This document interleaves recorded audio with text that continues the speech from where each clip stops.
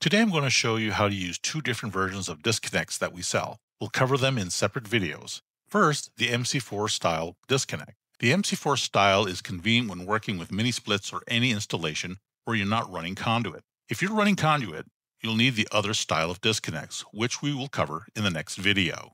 A common issue with disconnects is wiring alignment. If the input isn't matched correctly with the output, you won't get continuity. Or worse, you could reverse polarity.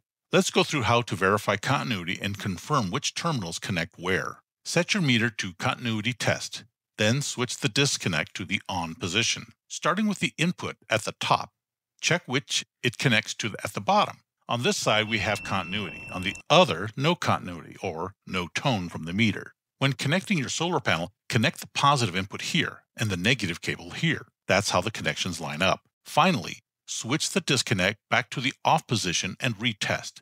There should be no continuity.